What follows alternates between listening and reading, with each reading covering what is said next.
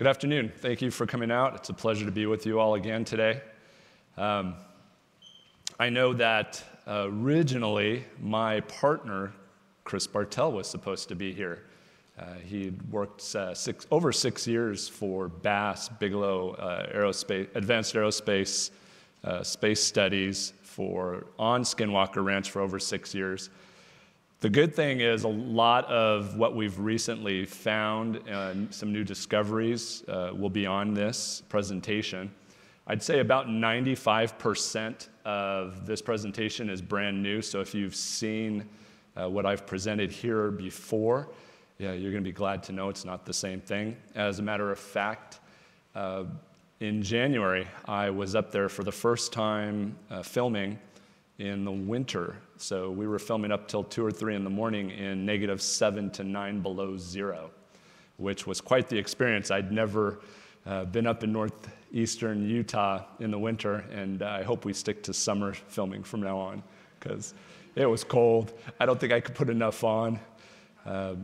That filming was for a different show other than The Secret of Skinwalker Ranch. It was for one of Josh Gates' shows, so that should hopefully be out here in the late spring, possibly early summer.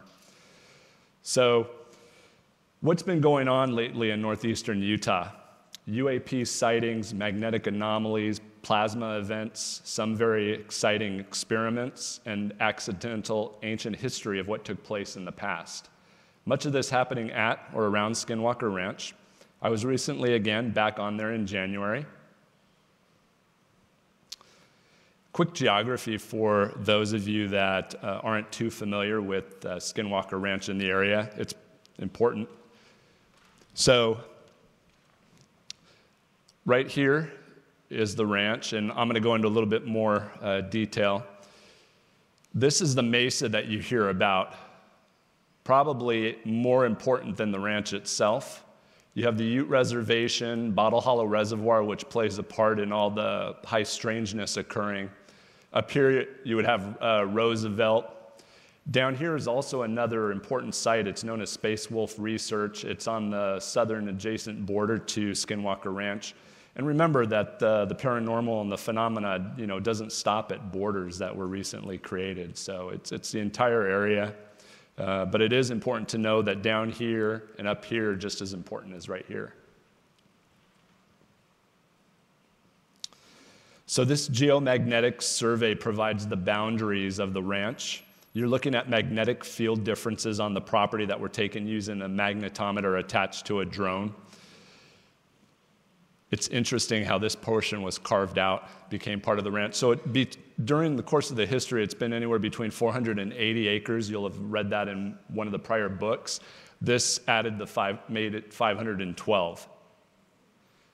The property, if you don't know, no longer owned by Robert Bigelow. It's owned by Brandon Fugel, and he has it under the Adamantium Corporation.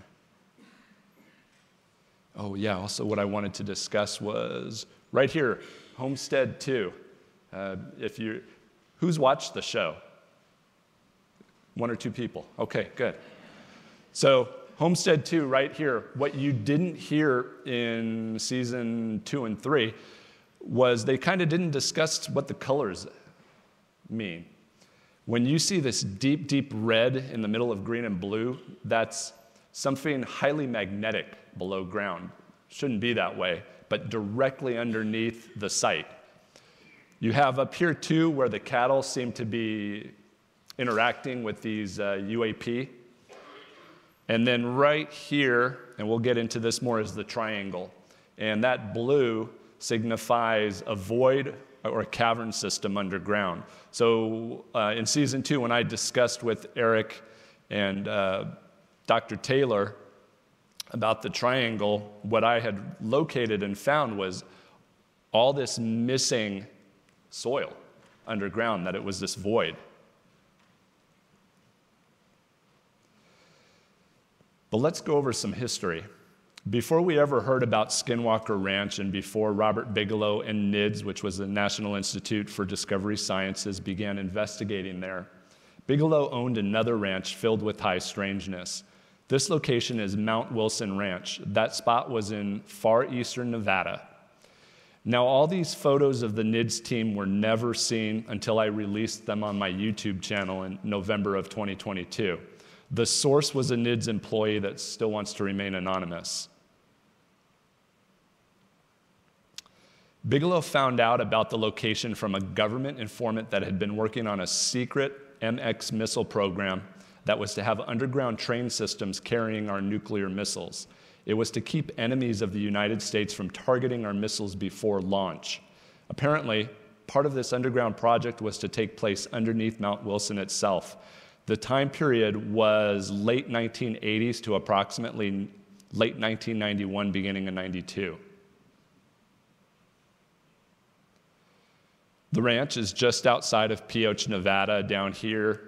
Mount Wilson is right up here. What's interesting is Mount Wilson used to look like this. It seems like the entire top was taken off of it sometime in the 1980s to make this. Now, when the government was supposedly clearing out the mountaintop to build the underground secret site, ancient artifacts were located and removed by the federal government. Mummies and other classified objects were also removed. As a matter of fact, if it were not for the informant tipping off Bigelow, no one would have known much about the site and the high strangeness apparently occurring to the military personnel while working there. Everything about the project would have remained classified. Robert Bigelow purchased the old ranch property and NIDS began investigating. The time period was just before Skinwalker Ranch became known to Bigelow. The land and buildings went back to the mid-1800s. It was a pickup and drop-off location for the stagecoach. Later, in the early 20th century, a saloon, parlor, and stopover boarding house were added. Bigelow purchased the property for a reason. He and NIDS believed paranormal activity were taking place at the ranch. He also knew that the Native Americans considered the area sacred, full of supernatural history that was passed down through many generations of the local Native Americans. The Paiute were one of these groups. The building in this photo is currently the motel for the property. The last room on the left was where Bigelow would stay when he owned it. Here it's where Bigelow saw an apparition of a male Native American that they would later label the shaman. I stayed at the same room when I was there, and unfortunately, none of this good stuff occurred. And I tried to get something to happen. This is inside the room where Bigelow and myself stayed, where he saw the shaman. That's a lot of luggage I had. I was actually in Utah for weeks before I went this, so I usually pack lightly. Look who shows up in the photos and on the ranch. We have Robert Bigelow himself, Jacques Vallée, and another member on the right, Colm Kelleher, who was the scientist that wrote Hunt for the Skinwalker with George Knapp. This was inside the saloon. Remember that before Skinwalker Ranch, as a matter of fact, Bigelow got the call about Skinwalker Ranch here at Mount Wilson. This is where everything started, where the hunt for Skinwalker would all begin, where similarities would be compared, where classified information was discussed. Matter of fact, I think he got the call in the saloon while they were all there about Northeastern Utah. Here we see Robert Bigelow inspecting the property with Colm. This was one of the first times that Robert and the NIDS team had walked the ranch. Not much has changed. This room looks almost identical to what you see here, and I believe this was around 1994. Now, this is a very interesting and telling photo. This billionaire and his scientists were very interested in this particular area near the ranch. We're aware of multiple historical artifacts found in the area since NIDS left. We're also aware of mines, structures, and certain anomalous energy spots on and around the ranch. Many staying at or visiting the ranch have observed or been affected by this unusual activity or events. Again, one of those was Bigelow himself seeing a Native American apparition. And it wasn't the first time that this apparition was seen. Bigelow had originally hired an archaeologist to go over the land, and prior to the team getting there, he came running out of the only building that was set up for the people that were taking care of their, kind of startled him, as a matter of fact, that he saw this exact same shaman. I believe it was weeks before Bigelow ran into the same apparition, or supposed apparition. This is another location on the ranch that NIDS conducted a lot of experiments and monitoring at. It's just northeast of the ranch buildings, and you can see Mount Wilson in the background. Unfortunately, those documents that were given to me were blacked out for this site, so I couldn't see, what they were looking into, but apparently it was the most important out of everything for that to have occurred. Here you see Jacques Fillet and another NIDS member in the meadow. So soon after the investigation started here, it quickly moved to Northeastern Utah and Skinwalker Ranch. Before we get there, I want to go through Portals of the Ancients, because it plays into where we're going. So specific locations were chosen by ancient people as portal sites. Whether you believe these locations to only have symbolic meaning or other, such as an actual entry to another time, space, or interdimensional bridge, is best left up to you, the individual. The point is, the sites themselves are real. They're all over the world, and they sure as heck were important to those living in the past. This specific carving was considered a portal feature to those living in Mesoamerica in the past. It's now located at the National Anthropology Museum in Mexico City. It originally sat on top of stone pillars and was considered a way to enter another realm. The shaman and priest cults were most likely those connected to these locations. Take a good look at this right here. Now check this out. So very similar symbol seen in Mesoamerica and elsewhere in the world. If you look closely above, the glyph could be interpreted right up here as a doorway or an entry directly into the portal. Now this is McKee Spring petroglyph site in Dinosaur National Monument. It's on the Uinta Basin, which Skinwalker Ranch is on as well, very close to the ranch itself. Here's a close-up of the same petroglyph. So I often consider the possibility that what was occurring in the past can continue to occur. We need to work at understanding what was apparently known throughout the world in the past. It's this lost knowledge that should be examined with greater urgency than what we've been giving it. Now, when I teach or I present on the petroglyphs, I tell the audience that a single glyph could have different meaning to ancient cultures and people that existed throughout the world. The rock art is subjective. Anyone that tells you they know the meaning is guessing. It may be an educated guess based on other factors, such as cultural sites near the glyphs and artifacts found at the site, but they do not know the exact meaning. Only the artist that created the glyph will know that. That being said, if one examines the entire panel, you may be able to make a more educated guess about the meaning. If you have multiple glyphs together, more information is available to assist in forming an opinion. Now, I also recommend looking around the area.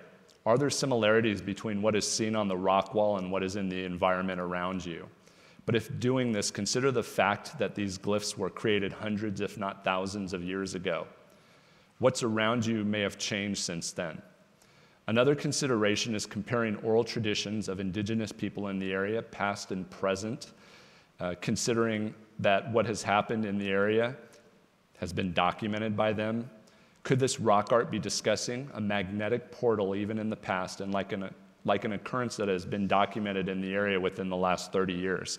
So where I'm going with this is, who's read the book by George Knapp and Colm Kelleher? They discuss on the ranch next door, it was the Garcia location, that Mr. Garcia stated that cattle were falling to their death. And the investigators from NIDS at the time were, well, how the hell is that possible? And they never saw anything.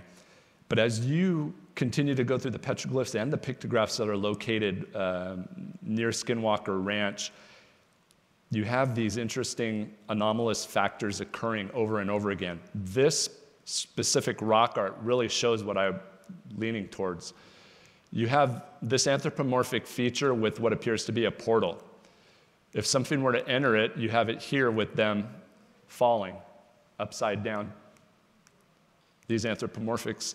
And then you have these abstract features that look to almost be, a lot of people will say they're cosmological, astronomical, but what if they're also discussing some type of magnetic or electromagnetic energy that's causing these anomalies that could possibly be visible? And we're going to get into that, and I'm going to show an example or two.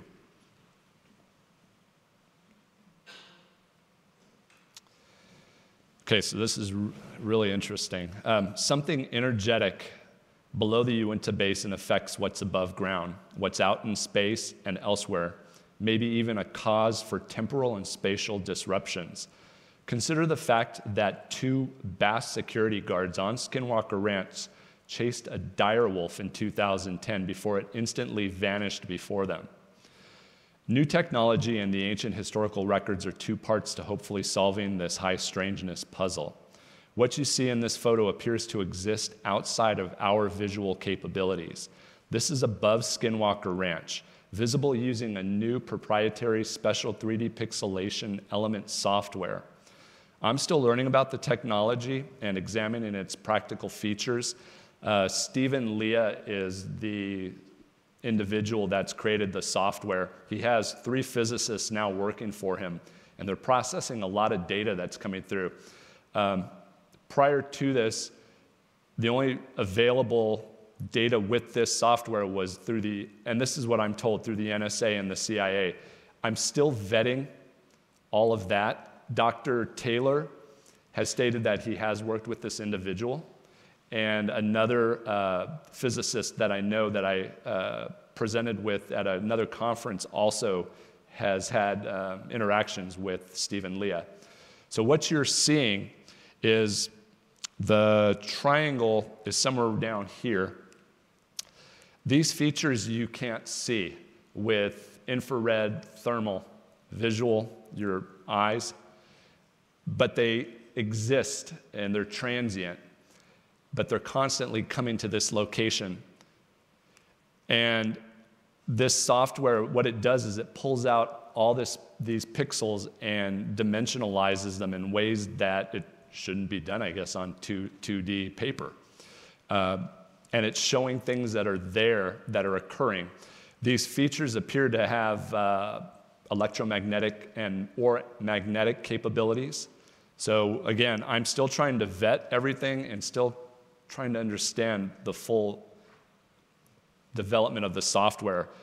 But the good thing is it's going to start coming out and being mainstream within this year, and you're going to start seeing it a lot more. And it's not weather, by the way. I've had people ask me that, is it the weather pattern? Is it the way? It has nothing to do with that. That we have looked into.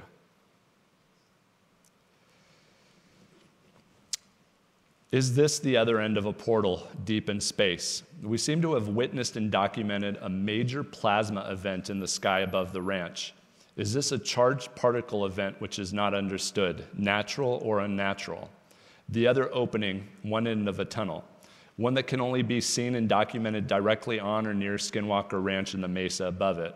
Well, what does that mean? That would then mean that not understood event is targeted and not naturally occurring.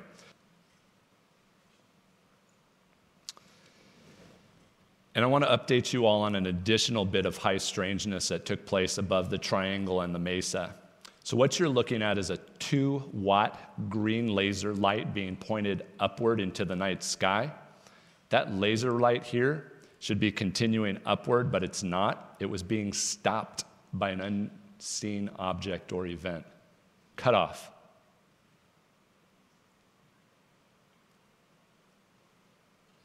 If you look closely, something was also warping the laser into 2 different beams. And understand this was a clear night out, no atmospheric issues, visibility was excellent. It's being floated that something may very well be invisible or cloaked above the ranch and the mesa. I've added an additional possible reason. What if we're looking at a gap being created, both spatial and temporal, because of something natural or not, that is highly energetic, possibly even releasing ionizing radiation when the ends open up above the ranch. So individuals have been affected by ionizing radiation, which has damaged their skin, caused brain injury. What if it's coming out of that more stable end of the event that we're seeing occurring out in space? And electrons, other types of ionizing radiation are coming through it as well. So one more time, is this the opening again or entrance to some type of spatial gap with the other end, the more stable end above the ranch at about 1 mile up in the sky? Should we be calling the anomalous region a portal or a gateway?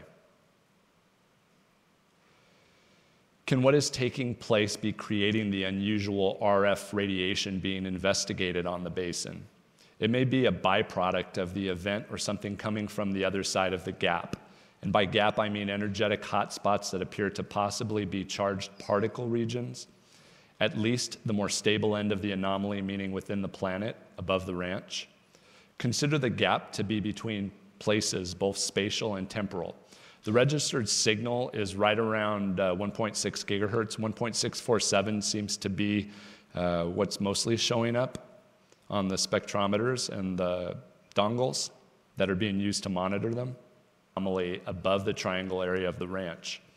Will distorting multiple signals at different bands make something show up, cloaked perhaps? Jamming the frequency ranges of 1 to 3 gigahertz might be an irritant for someone or something.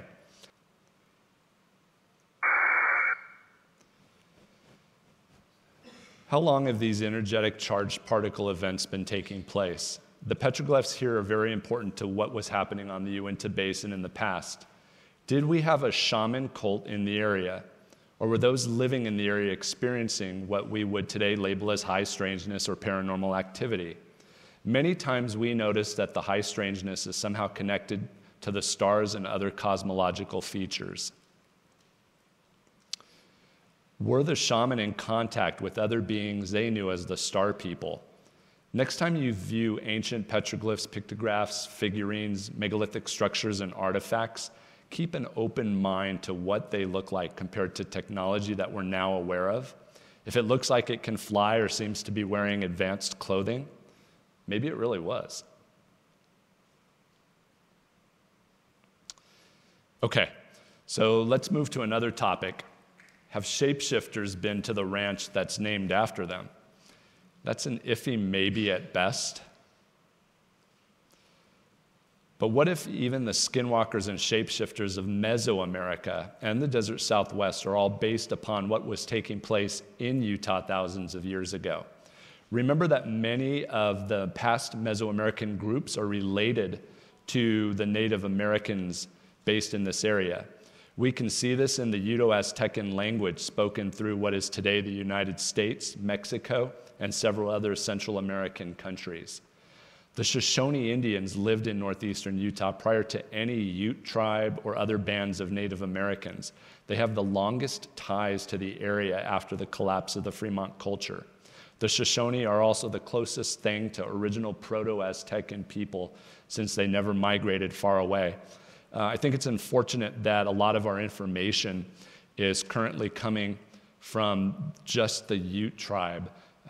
People don't quite understand that the Ute have only been in that area for about 165 years. They were actually in Colorado. The original groups after the Fremont that were in this area were the Shoshone and the Paiute.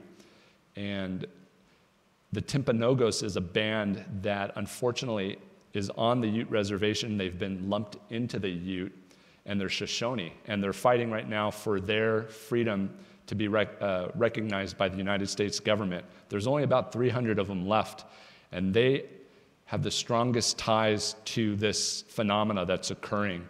A lot of their elders, if you're a treasure hunter, you know that Chief Wakara played a huge part into the LDS, the Mormon church moving into that area, and we'll touch upon that a little bit. So I think that my biggest objective out of everything is getting all the shows that come into this area to understand the real history behind the Uinta Basin and the Uinta Mountains, and that we're asking the wrong group the questions that need to be answered, and we need to shift that to the right people, because their oral traditions have a lot more information that you look at it and you're like, man, this deals with, giants, it deals with paranormal activity, it deals with the Spaniards, just a ton more involvement of what occurred in the past. So the legend of these mystical shapeshifters have many layers and variants. In Mesoamerican mythology, the Nahual refers to a person with the power to transform him or herself into an animal, commonly a jaguar, a puma, or a wolf. Remember that the Navajo that are associated specifically with the Skinwalker lore of Utah were one of the last groups migrating to the desert Southwest. They originated from the northern reaches of North America. The Aztec, Toltec, and Maya were here in the desert Southwest well before the Navajo, migrating back and forth because of multiple cataclysmic events and extended droughts. These Nahuatl groups had to play a part in the Navajo borrowing the sympathetic magic to protect themselves from the violent groups around them, who were upset that the Navajo moved into the area and started a systematic takeover of the region. Certain symbols and music being used together appear to be a big deal in how these supernatural powers work in the real world. So we're talking about vibration and frequency shift if you really think about it. It's amazing how the world of physics is finally starting to realize that everything is a shift in frequency, vibration, amplitude changes. The science is matching, the history, what a lot of people would have considered pseudoscience. And you have to remember that a lot of pseudoscience leads to major discoveries that eventually bring the scientists to check and see if it's for real. A were-jaguar was first. This eventually morphed into a werewolf-like being, the skinwalker's favorite form. Now, I don't believe this was always mythology. Oral tradition of Native Americans and Mesoamericans state otherwise. It was the white anthropologists that had trouble believing the truth and turned everything into folklore and mythology.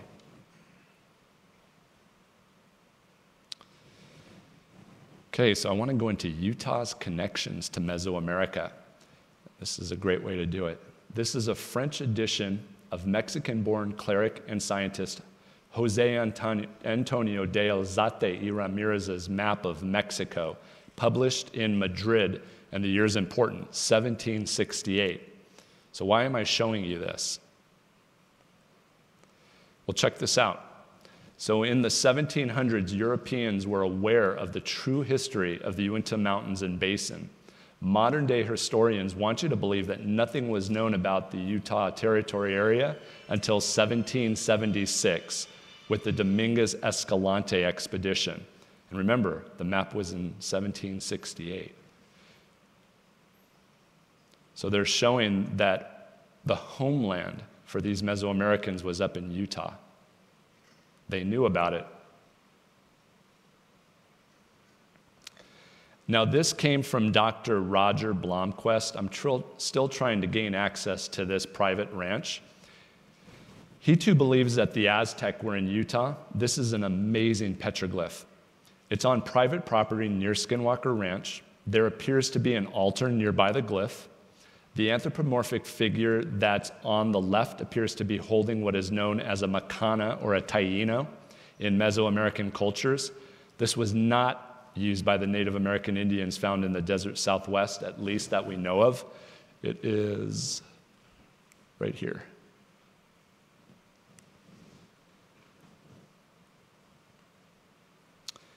Here you can see Aztec warriors holding a macano.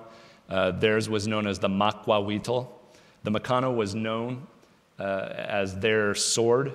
It had razor-sharp obsidian pieces placed around the outer edges to slash open the enemy.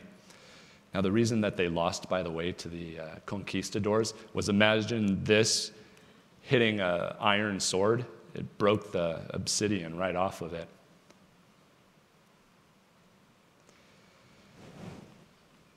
Geomagnetic anomalies. So I've located transient alternating magnetic field anomalies below ground running across the mesa, the triangle of Skinwalker Ranch, and the south end adjacent ranch. When I initially presented my evidence to Eric Bard, who is the lead scientist at Skinwalker Ranch, I explained that my belief was that the readings show something transient and highly energetic below ground. Its path is shown here in the red line, right here. So initially, I didn't have access here to the ranch, and over the course of a long, long time, I took about 3,600 readings in this area. And these were the first two that were located. Up here is the Bottle Hollow Reservoir. Now, in the 1980s, around 1986, this massive power line system was put in right here that goes across. It's 500,000 plus kilovolts.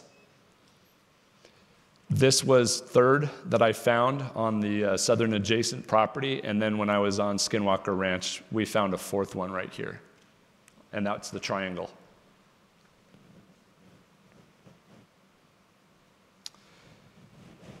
Research has shown that some ant species are capable of detecting electromagnetic fields and may even use the Earth's magnetic field as a directional cue as they search for food or nest sites. Their attraction to man-made electrical devices may be an accidental evolutionary byproduct of this natural ability. Electric fields were the only parameter which consistently attracted ants, and that's ants of all three subfamilies responded in a similar manner. Well, the most southern magnetic data point that I showed you earlier is also immediately next to the largest dang anthill that I have come across on the basin. Right here, it's massive. And they never migrate away from it. They're always there for years and years. A lot of times they abandon and move elsewhere. Heck no. So quickly, this is the fence line that separates Skinwalker Ranch from Space Wolf Research. This is the magnetic anomaly right here, and I'm going to discuss what qualifies it as such in a little bit. I want to show you something that happened here. So it gets stranger. Lightning struck right here.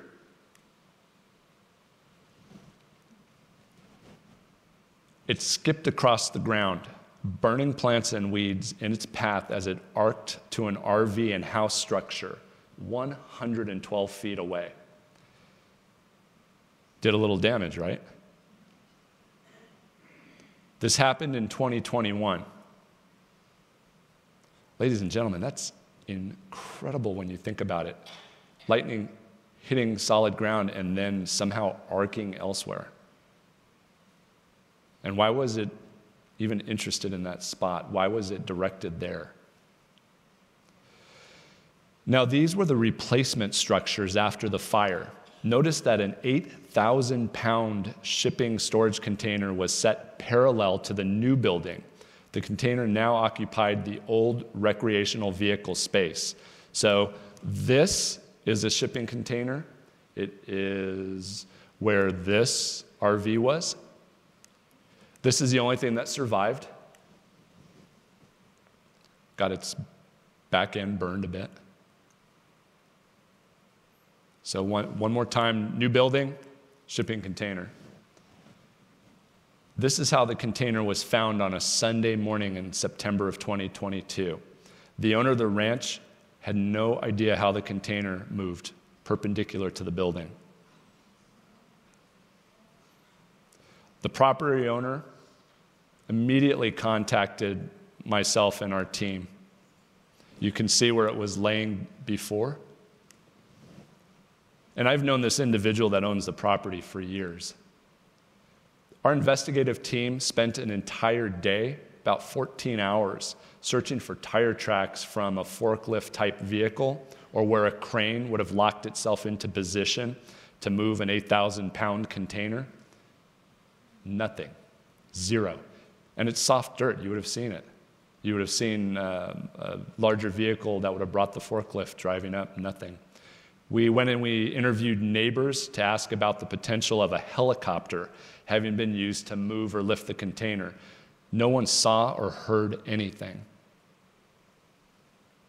Notice, too, in this photo, if a crane or helicopter were used to move the container, it would have caused some major damage to the building, possibly being swung right into it. Look at this. There's not even an inch of gap in between the house and the container. There are two little minor spots that look like it might have rubbed up against it at one point, but it was minimal damage. Again, another photo of just how close this was.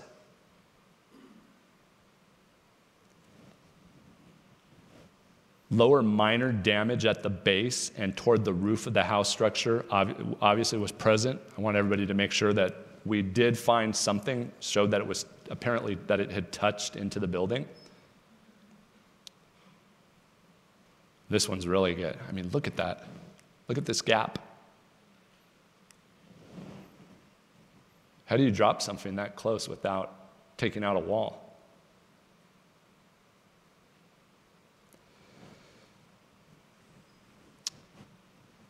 Now, I also want to talk about another site. This sacred site location was shown to us by a Ute in his early 20s. The Ute have been going to this location for about 165 years. Remember, they're fairly new to the area.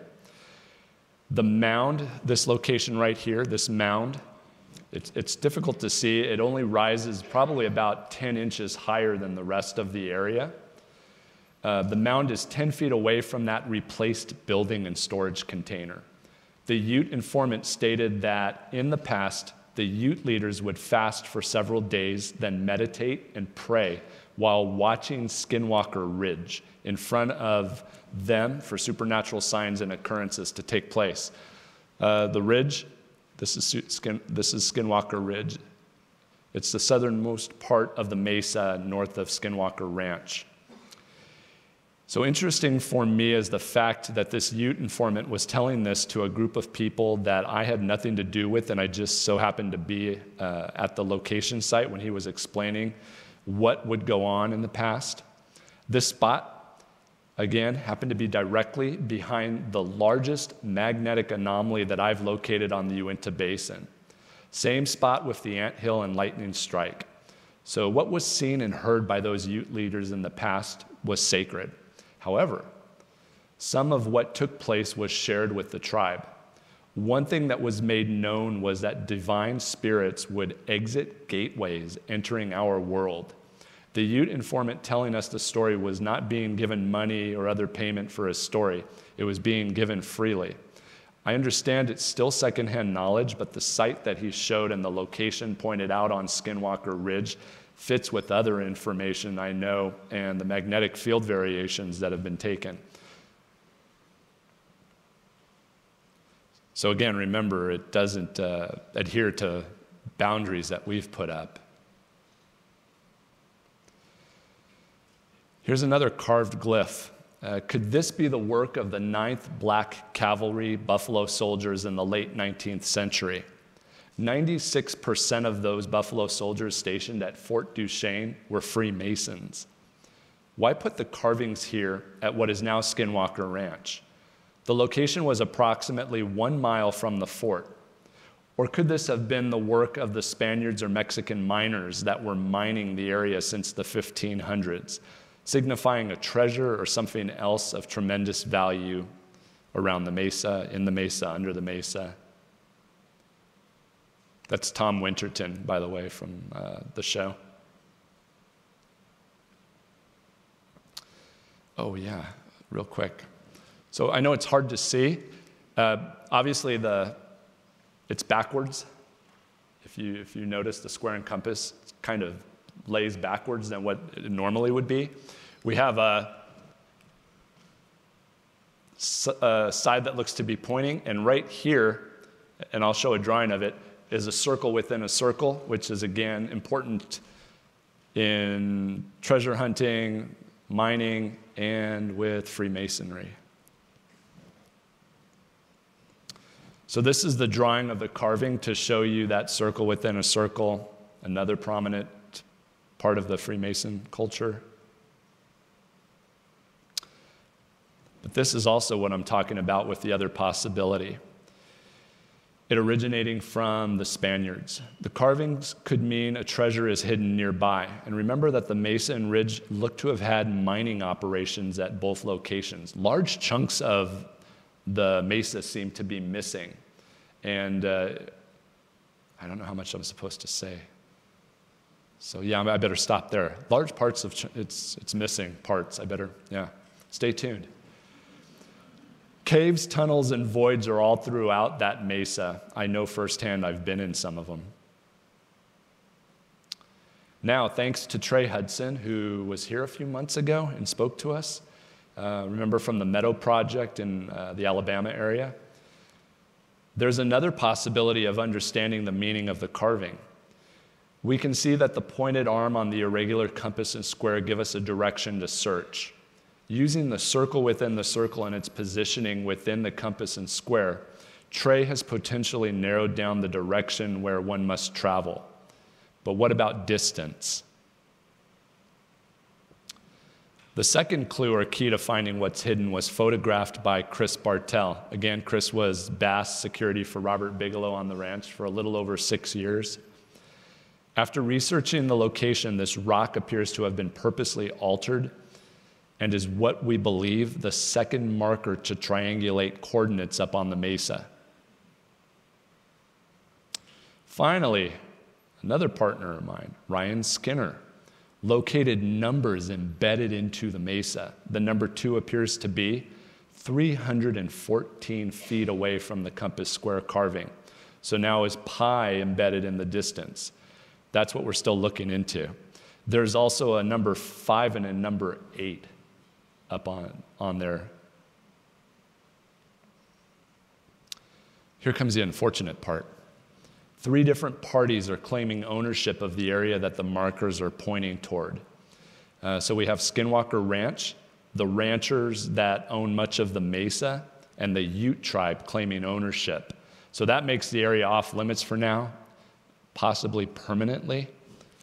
So if you saw last season, they had that circle stone right over here, the sacred stone.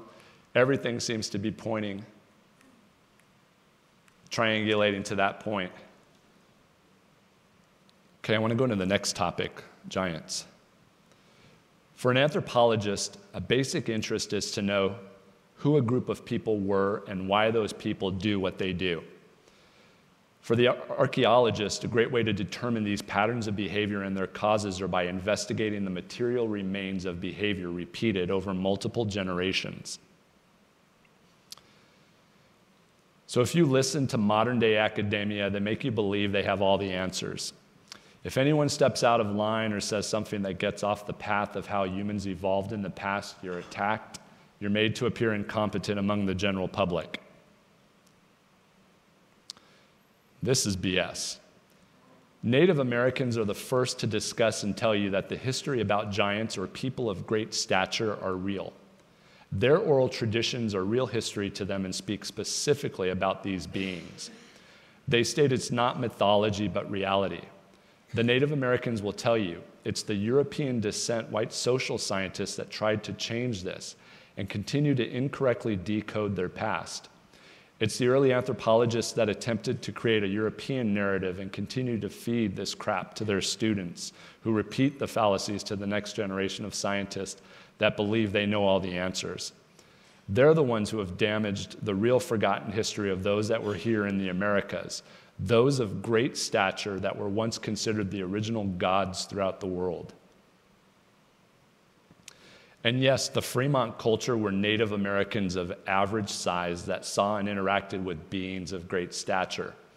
Whoever these post-desert archaic Indians were that were labeled as Fremont by anthropologists and created the artifacts of the giants such as the ones that you see here. These same ancient people created the petroglyphs and pictographs showing that two factions of these giants were warring among each other. Headhunters, as a matter of fact. At a much earlier period, these giants may very well have been considered the gods to the ancestors of these Fremont people. So in prior presentations, I've shown migration patterns of these giants that were coming in and out of present-day United States. The giants were funneling in and out of Mesoamerica. Those giants or their ancestors were originally traveling the world, searching for minerals, metals, and other substances to mine. They were traders of commerce around the world. At a much earlier time period, the original people of great stature may even have had technology that would have been considered advanced to the average humans around them. Could some of this technology still be underground at the Uinta Basin and under the Uinta Mountains? I believe it's possible. But until recently, there was no absolute connection between these large-statured individuals and Skinwalker Ranch, home to much phenomena and home to secrets still buried below ground. Until now. This amazing discovery was made directly at Skinwalker Ranch. It was located and recorded using LiDAR cameras, which are light-directed and ranging lasers. The one anthropomorphic figure on the left has 6 digits on the hands. The giants of the past have a documented history of having been with 6 digits on each hand, polydactyly. The figures also appear similar to how the vernal-style Fremont carved and pecked these larger-than-life beings. I'm sure this is going to be talked about a lot more here in the next month or so. What's unique about this figure from other vernal-style trapezoidal anthropomorphs is that the tunic or the breastplate has 2 large squares instead of an upsilon symbol or 2 rectangles around the shoulders like all the other carvings throughout northeastern Utah. I believe each part of this panel needs to be broken down, documented, and then compared to other rock panels throughout the Uinta Basin. So what the giants were doing at the ranch may very well be tied into what's in the mesa north of the ranch. I think there's a real good possibility that people knew for a very long time that an unknown group was mining for something or had something underneath the mesa, and that got passed on to the desert archaic Indians, then it was passed on to the Native Americans, who were unfortunately tortured by the Spaniards and conquistadors and gave up that information. It was passed on to the Mexicans after they gained their independence. And at some point, what's there was lost. Is it technology? Maybe. But again, these are the squares right here. So this is either some type of leader of these people of great stature, or now we're looking at a third group. So the vernal-style Fremont were unique. They had certain features in their petroglyphs not found anywhere else. Does this mean that those living here in the past were a completely different group than what was found in the rest of the desert Southwest? Maybe it means there were other groups on the basin that were so different that the Fremont felt the need to create a historical record of their interactions with these large-statured beings. I'm 5'11". This is well over 6 feet tall, 6 fingers on each, massive feet. The petroglyph is known as Bigfoot.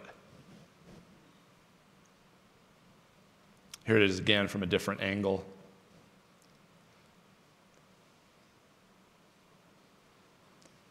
So here's something even more interesting about those living on the Uinta Basin area in the past. The Uinta Fremont population are unique. Burials from about 300 Common Era to 1050 Common Era exhibit cranial deformation characteristics and stand apart as a group from other Fremont populations. Some of the Uinta Basin burials exhibit cranial deformation caused by binding infants to cranial boards. This trait is absent from the archaic and the basket maker II before them. It's virtually absent in all other Fremont populations. The information comes from prior professor of anthropology at Utah State University, Logan, Dr. Stephen R. Sims. So who were they simulating? What did the local Fremont population see or interact with that required the simulation of skull elongation to take place? I mean, look at this. That answer is all around us on the Uinta Basin. You need only go to McConkey Ranch to see it. This is at McConkey Ranch. But now you can apparently also go to Skinwalker Ranch. Real quickly, I wanted to throw this in, documented of elongated skulls in the 19th, 20th century. Kind of go back here. A lot of similarity. I didn't, by the way, paint over the petroglyphs. This was all photoshopped. They'd be pretty upset, right? These were two ways that the skull elongation was being done in the Americas. Again, what did they see that made them want to simulate the elongated skull? Most likely to bring certain elite classes of people closer to resembling the gods. And remember, the world started with the giants. Many cultures and civilizations clearly documented and believed this. Why then are we not taking the investigations into the matter more seriously at the academic level? I'm hoping to bring you greater details and information about the petroglyphs on the ranch very soon. You know, also real quick too, in this photo, if you haven't noticed, the letter T was extremely important to the Mesoamerican culture. And we'll get into it too about Tamuancan. So a lot of you have heard about Aztlan. Aztlan is the home where the Aztecs came from, which is in Utah. But Tamuancan is origin for everyone on this side of the world that they believe in it. And this Tamuancan is known by different names. The treasure hunters in Utah may call it Ker Shinab or Keri Shinab. So it's just important. You have this constant interaction of oral tradition, history, everything in and out of the desert Southwest, Mexico, Central America, all the way down to Peru. Tons of this interaction. Commerce was huge. Think of the giants. If they were seafaring, the Phoenicians knew something or came across some type of information about their routes, because where did they end up? They ended up in Malta, Sardinia. We have a ton of Phoenician glyphs in the petroglyphs and pictographs all throughout the desert Southwest. You have these stories about the Phoenicians dropping off in Veracruz, Mexico, and traveling all through Mexico and then up into the desert Southwest, and then intermingling, and you have these lighter-skinned individuals. The Pima Indians, I don't know if you know this, have 5.6% DNA of Sardinian in them. 5.6%. How is that possible unless it was somewhere in the past, a long time ago? So, for the last 6 years, I've followed the underground water and geomagnetic field anomalies throughout the Uinta Basin and the Uinta Mountains. During September 2020, I was at Skinwalker Ranch and continued my magnetic field research that led me to the triangle on the ranch. It was during the season 2 of History Channel's show that I explained to the Skinwalker Ranch team that I believed running water was directly below the mesa and the ranch. This was showing up in voids below ground and transient magnetic field variances of approximately 40 microtesla. A majority of those magnetometer readings were in a straight line down from Bottle Hollow Reservoir past Skinwalker Ranch's south field line. So this is the triangle right here. So much is currently taking place above and below the triangle at the ranch. Again, it's a feature that's been created by mostly the roads that were put in there, but for some reason, it's one of the 3 most energetic areas available on the ranch. So here's the running water found below ground when the Skinwalker Ranch team drilled below the triangle at the same location where I showed there was a major difference in the local magnetic field readings. And those were transient, moving from a negative 14 microtesla to about a mid 80 microtesla. So those numbers should not happen at the same spot on our planet ever. The lower reading usually defines a cavern or other void below ground. The increase to an 80 plus microtesla shows something heavily magnetic suddenly below the exact same ground. Now, both readings, again, they should not appear below the collection site. It just shouldn't be, unless there's possibly water involved. As the team drilled deeper, the water volume increased, and water appeared to be moving in a southern direction below the ground. There was so much running water that the drilling rig became vulnerable to collapse into the void that was forming below, and unfortunately, the drilling had to be discontinued at 25 feet. The original drill depth was supposed to be 100 feet, and that depth has yet to be done. As a matter of fact, nobody's drilled since then at that location.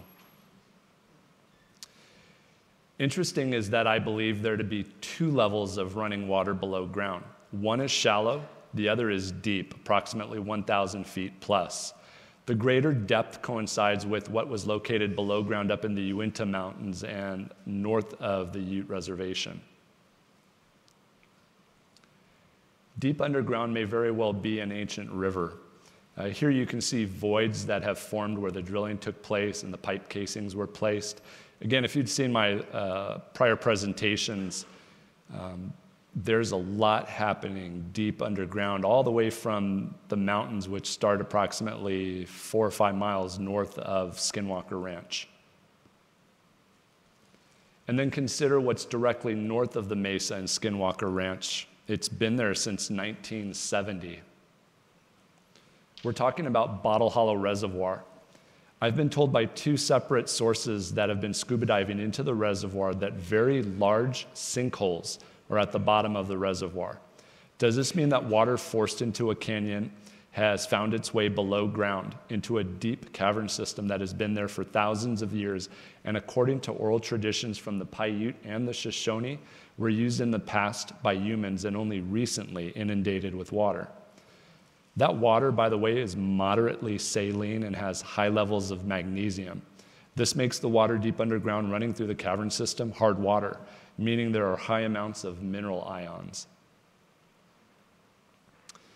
And I've shown this before, but I think it's important enough to show again. On July the 12th of 2006, a subaqueous explosion was captured during a flyover by a United States government agency. Now, I've discussed this in multiple presentations here to MUFON. I included the history of the event and that we did verify the photos and lighting with that specific government agency. So there must be some sort of energy resonance coming up from the bottom as a repeating energy pulse. If a sub-bottom hole or cave releases gas from something generating the gas in the cave, then it might build and suddenly erupt, causing a repeating pulse of ripples at the surface. This is another piece of evidence for an underground cavern system. And by the way, this is almost 3/4 of a mile from one end to the other. Now, the mesa above Skinwalker Ranch has entrances and sinkholes. I probably shouldn't be showing you, but I've personally been to them. This sinkhole on the north end of the mesa can be seen on Google Earth if you go back on the date slider. There's also other ways of going underground. This is obviously my least favorite way. This is what it takes. So I'm 5'11", and the only thing, you have to put your hands out in front of you and pull with your fingers. That's all you can use. And a little bit of your feet you're able to use too, but it's probably about 8 feet in length and takes about 3 or 4 minutes to get through because of that. And yeah, my wife is turning her head right now because she's claustrophobic. I don't know, I love it. It's fun. This is what it looks like on the other side. Curiously, that sinkhole at the north end of the mesa, it can be seen by going back again on that date slider on Google Earth, is directly below those 500,000 kilovolt plus power lines running east and west on the mesa. So are electromagnetic fields playing a part in having an interaction with the water below ground to excite the phenomena at Skinwalker Ranch? This happened last year. About 6 of them just suddenly caught fire. Actually, it took about the whole day to put the fires out. Now, I think that a big part of the issue, a lot of people were saying, oh, this is the paranormal. I don't think the company is cleaning them correctly. So there's a lot more energy being released and in a violent manner than it should. And I think that they really need to do a better job of upkeep, and it might help, but maybe it is. Maybe it's exciting what's occurring south of them, because these are directly across the mesa. The closest one is 1.08 miles from the northernmost portion of Skinwalker Ranch. And notice, too, the karst voids that travel great distances within the mesa. These voids were located with a 3D geosurveying magnetometer attached to a drone. This also points towards limestone and quartz common with the mesa. That limestone, obviously, great for caves to be created. Okay, so one piece of high strangeness captured at Skinwalker Ranch dealt with the Skinwalker Ridge and Mesa mysteriously lighting up. In 2019, the phenomenon was captured on film and shown in season 1 of the show that airs on the History Channel. On the mesa, mysterious lights cascaded in a wave across portions of the southern region. Some of the desert lit up while others remained dark. It occurred just before 2 a.m. Now, I've been on the ranch during those early morning hours, and let me tell you, the area is pitch black. You cannot see your hand in front of your face unless you have a flashlight. So what was the high strangeness? The cascading light phenomenon is it's an amazing sight to witness. Is it a paranormal event? And if not, how could it have happened? Well, let's discuss that. So you had this wave of lights going across at night, and it was multiple colors. Now, after 2 years of testing several different hypotheses, I believe that we've found the true reason why this occurs. And you're looking at one of several variables required to make the phenomenon take place. There are certain dark-colored rocks found all over parts of the mesa, hematite and iron oxide. When viewing the rocks during the daytime, they just have a minor shine to them, nothing that would make one believe that they could light up a hillside in the middle of the night. Here's a close-up. Now, this is the window that I'm looking out of. It's in Chris Bartell's vehicle, his truck. It had UV filtered tint. Those are the rocks on the mesa. The double polarized filters of our sunglasses on our face and looking out of the tinted windows caused all the rocks to shine this extremely bright purple, blue, and pink with the noonday sun beating down on the mesa. Unfortunately, I could not capture the effect on my GoPro cam since I wasn't able to get that second filter through it. Now, as one moves their head or as the truck was moving, it appeared during the day that outside was this sea of brilliant colors like these moving waves across the ground. The only problem was, what was the light source in the middle of the night that could make this effect on the mesa and Skinwalker Ridge? How could the rocks be lit in such a large area as was seen in season 1 of the television show? And what was mimicking a filter to the light? Now, the Skinwalker Ranch area is pretty much surrounded by the oil and gas industry. I separated it here with the red line. You have the ranches, and then all of this is oil and gas being taken out of the ground. You can see all the sites here, and then all their roads that lead out. The main roads that they use, I've marked with a 1 and a 2. And then again, right here, the ranch. The ranch starts right about here. Skinwalker Ridge.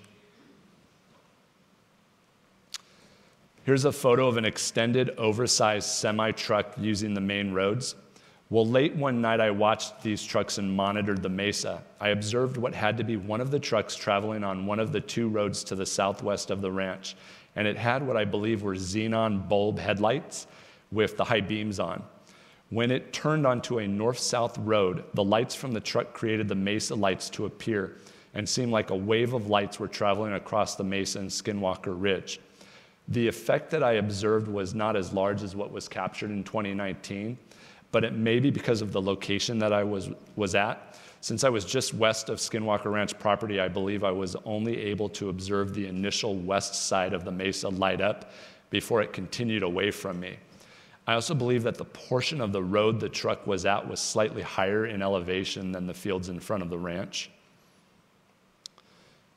These are those xenon high-intensity discharge bulbs. They're called HIDs. They put off this blue tint. The lights appear to mimic the polarized filters used during the day to see the rock shine. Now I want to go into these one-offs, certain things that have occurred. I'm not sure how this happened with the photo taken here, so I got some type of double exposure, but how that is even possible using a digital camera, I'm not quite sure. I'm convinced that where this photo was taken is on top of one of 3 entrances into an ancient site that Mesoamericans called Tamuancan. I discussed it a little bit with the T being sacred. My whole journey up there, everything that's led me from my excavations and my work in Mesoamerica that has led to Northeastern Utah is because of what I consider origin. I know a lot of people are looking for gold, they're looking for the paranormal, for high strangeness, and I believe that everything is intermingled into this lost history that we have. And I truly believe that Tamuancan is somewhere in the Uinta Mountains. And I believe that they created stations, and Skinwalker Ranch may very well have been one of those where they were bringing things out of the mountains this way. And we're in a process of finding that, but I believe there's some type of ancient depository where there may be records as well as artifacts, including gold and silver. The treasure hunters, they've been calling it the Rhodes Mine or the Mormon Mine, Kari Shanab. Again, it's completely separate from Aztlan, which would be the home where the Aztecs, so the Aztecs would have left here well before they were the Mexica, that's their real name, and would have gone westward. We now believe that Aztlan is actually on an island in the middle of the Great Salt Lake, so still in Utah. So I also had a lot of people look at this, including Mark D'Antonio. Eventually, we both agreed that I could have possibly been moving forward while zooming in on the phone's camera, and I thought that was a very reasonable explanation. However, I gave it a lot more thought, and I know that I was standing still and not zooming in. I even pulled up the metadata on the photo. I was at a f1.8 aperture, which is a wide opening, letting lots of light in and giving a fast shutter speed. This creates a shallow depth of field where only one part of a photo is in focus, and then that 1/1000th speed should be no motion blur. Notice too that there was no camera shake, if we just go back to it real quick. So I don't think I was moving. What I'm getting at is, what if I captured again another magnetic field variance, another anomaly that we've been looking at just in a different way without the scientific data from a magnetometer to do that? So we've been back quite a bit. We plan on going there. Unfortunately, if you look, this is a massive mound completely out of place in the Uinta Mountains at 11,010 feet. It is nothing but boulders. There's no solid ground. It's boulders for about 400 feet straight up the entire top. Extremely difficult to take any type of equipment up there with you. It's hard enough to get up there yourself. But what this is one of 3 artifacts that were supposedly stacked up and left by the Spaniards. A lot of people have come and asked or said that this is part of the Uinta Mountains, that they marked it that way, and we looked into that, and the forestry and BLM said they would have never put 3 of these in a triangle together within 200 feet. It doesn't make sense to mark a trail that way. And they also said that it wasn't part of the Uinta Mountains trailhead. And in 1880, in a journal from a Mormon member that was looking for gold, these were already there. And it actually plays into the lore of the gold hunting. But I mean, I thoroughly believe that everything, again, is connected. But I try to stay as much in the science as possible during this. But I mean, just look at that. It surely seems like something else is going on below ground. So again, I think everything is happening there underground and then working its way up. Now, what is found below and sampled can at times be perplexing. An example is my finding 66 parts per million iridium in locations not known to have had a meteor strike. Maybe that's because a meteor strike was long ago, possibly when Lake Uinta filled this area with a vast sea that encompassed parts of 3 states. So again, 66 parts per million. There's 4 meteor samples in Utah. The greatest one shows 45 to 50 parts per million iridium from the known meteor strike sample.